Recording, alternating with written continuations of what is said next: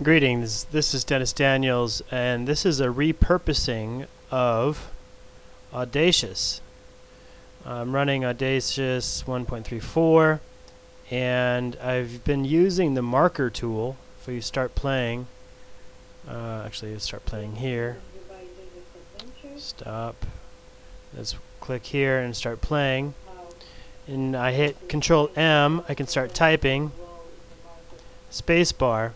Now what I could do is then stretch this marker out, and it's hidden, but you can see the marker is right here at roughly 1 minute. So I'm going to save the project and then File, and you'll see I've got more text here.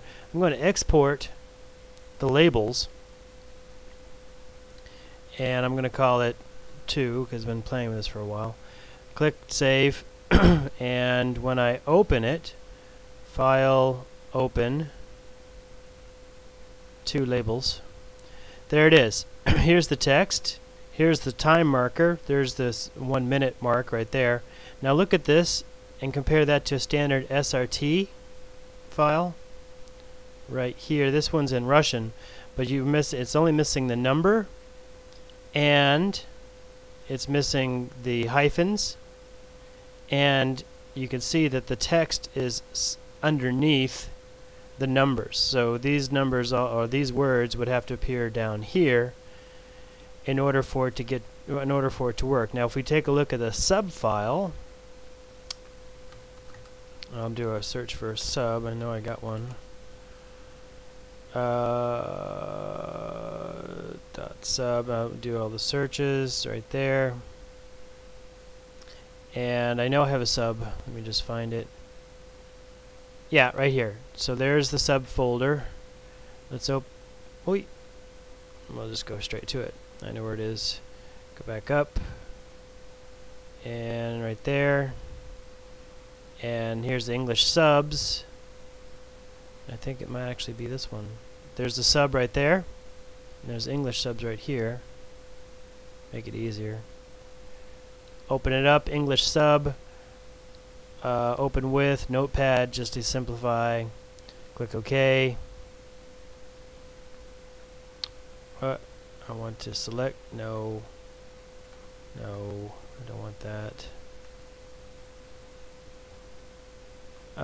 Where'd my sub file go? Right there, okay, right click, open with, select file from the list, use notepad when it loads. Right there. Use notepad to open it, click OK. Opening Russian forms or Russian documents can be quite problematic. Now look at the sub form. And here's the SRT form. And this is the export from Audacious. Now it's very tempting to say the sub. Remember, this is the sub, and it looks like the Audacious could easily be converted.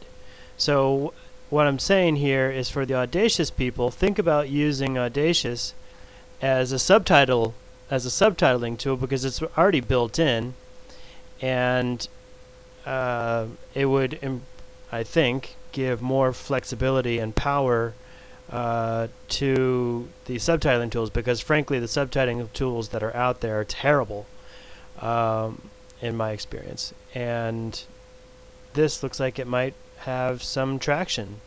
In fact, you know what? It's so easy. Let's see how well. See, I don't know what these numbers are, because it's a different number. So looking at this looks a lot more like this in terms of accuracy. So if I zeroed that out, I mean, I could manually go through and create the SRT from the Audacious content, but again, if Audacity allowed for an option in terms of creating the labels, export labels, and have the label option export sub, export SRT, export, etc., that could be very interesting. Just a thought. I spend a lot of time looking at subtitles and playing with audio files, and the Audacious tools are quite good. All I'm asking, I know I'm asking a lot, but to be able to export the I can't create my own. Oh, Og Vorbis, nice. I'd like to be able to export my text again as SRT or .sub files. Thanks, and happy computing.